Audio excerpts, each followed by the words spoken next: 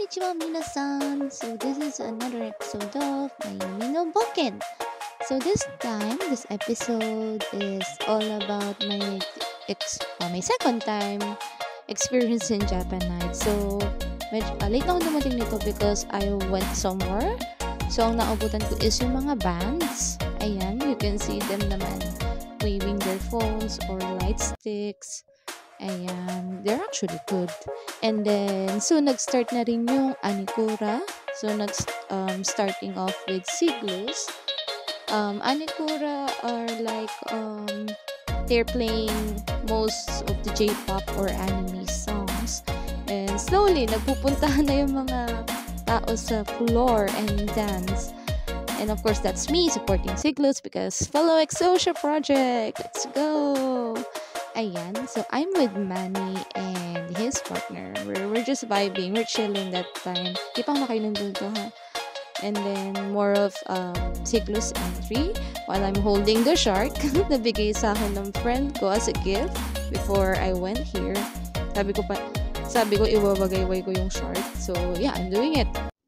Then, next is Zero Blade, which is also under Anikura. So, ayan. Medyo dumadami na lalo yung tao dito and I drank Santoru. Actually, lasang juice siya. So, madali akong mautulan. So, they're also doing Wotage.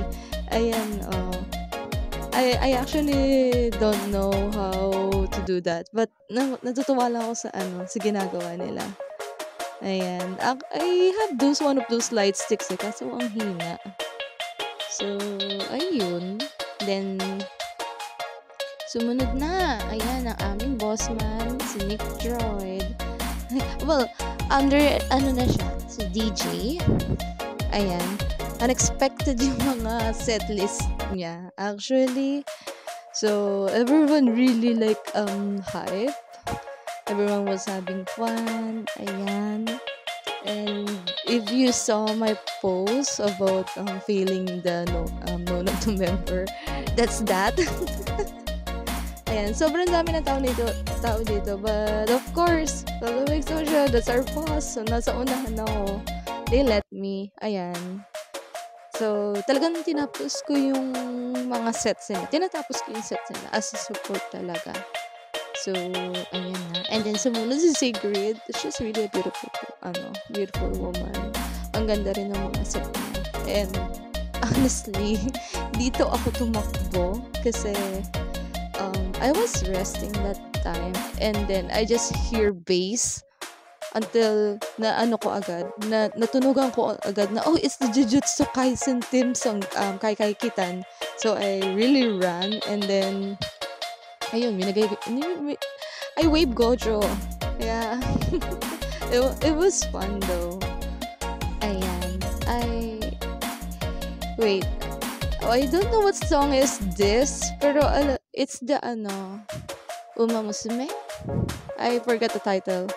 So, this is me. Ayan. Medyo nainitan na ako nito. So, medyo, butang samok my clothes. Ito na yung minagayway ko si Gojo. I was really having fun.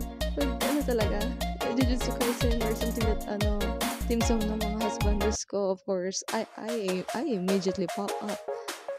Ayan. So, more of Sigrid's set.